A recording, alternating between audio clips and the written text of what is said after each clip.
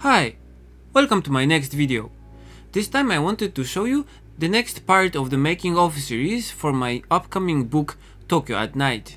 And this time I'll be painting a smaller illustration, something that I'm calling a spot illustration. So this one will not be a whole page or a spread or 2 pages, but just an illustration that will be in the book surrounded by text.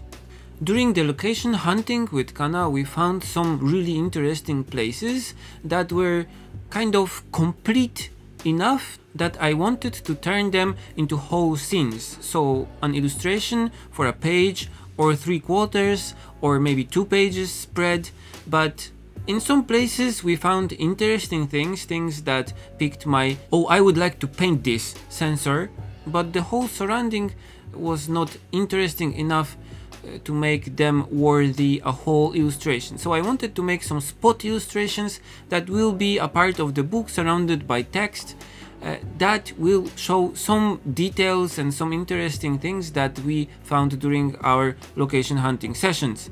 And this is one of those places. The retro looking sign and the lantern that was mirrored in the shopfront doors were just too good to pass. For this illustration, the process is the same as with the big ones. So first I'm doing a sketch with my BIC Evolution pencil, and then I draw the lines with my LAMY Safari M nib fountain pen using the waterproof Souboku ink made by Sailor. I really like the ink, and the more I use it, the more I like it.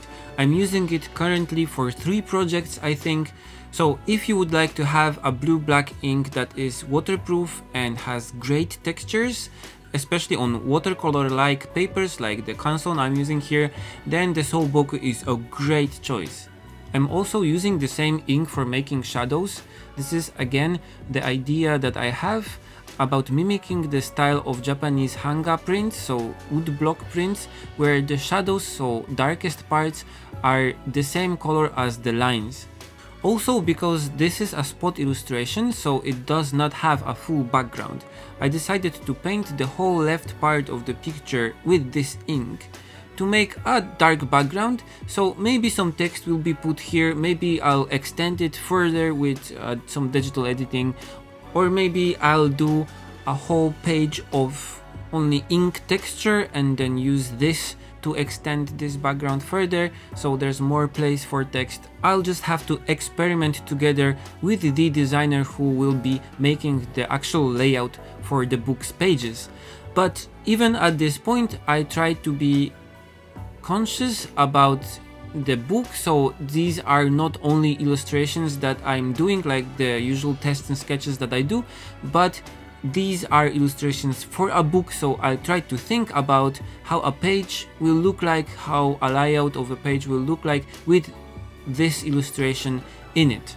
After erasing the sketch, the last step is of course painting the whole thing with watercolors. I'm using here my regular Schmincke watercolor set, the 60 colors one that you can see on my website. And even though this was supposed to be a spot illustration, something shorter and fun and easier to paint than the usual huge illustrations I'm painting for the book, this actually took me more time than I expected. The window, the glass effect, took a lot of time and concentration to finish to make it look good. I used here some masking fluid to make the light gray letters, so the sign that's on the glass, but also used some white gouache mixed with watercolors to add some white and highlight the details, and also used it to add some details of the leaves of the plant in front of the doors. Okay, so this is how the illustration turned out. I like the result, but for the future spot illustrations I would like to keep them more simple and to make the content more stand out from the background. The Tokyo at Night book is currently on pre-order on Japanese Amazon like my previous book, but will be published, if everything goes well, around fall this year. Okay, that's it for this video. I hope you liked it. As always, feel free to comment, share and subscribe, and you can also support me on Patreon. It's your support on Patreon that allows me to focus on private projects like this book. Okay, see you in the next video. Bye!